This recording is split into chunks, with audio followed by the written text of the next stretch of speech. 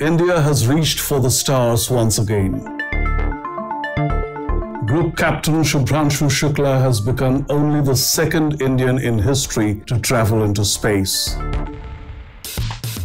His role in the Axiom-4 mission has captured global attention, and with good reason.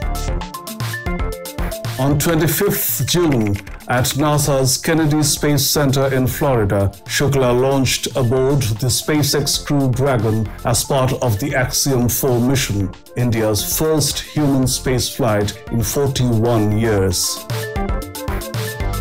The last was in 1984, when Rakesh Sharma made his historic journey.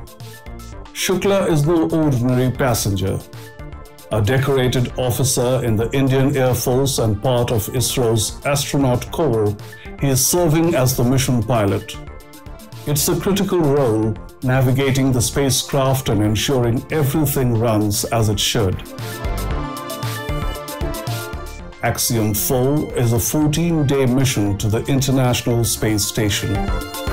On board, Shukla and his international team are conducting 60 scientific experiments. 7 of these were proposed by Indian researchers spanning microgravity, life sciences, and advanced technology. Across India and around the world, space enthusiasts are celebrating. From scientific institutions to students and space fans, there's a wave of pride and excitement that has lit up social media. Shukla's flight echoes a legacy. Rakesh Sharma, once asked to describe India from space, called it "सारे जहां से अच्छा." ऊपर से भारत कैसा दिखता है आपको? मैं बगैर किसी झिझक के कह सकता हूँ कि सारे जहां से अच्छा. Now, Shukla carries forward that legacy, affirming India's growing presence in global space exploration.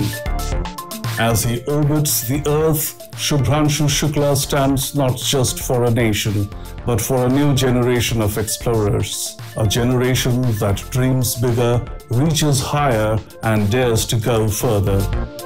India is in space once more. And this is just the beginning.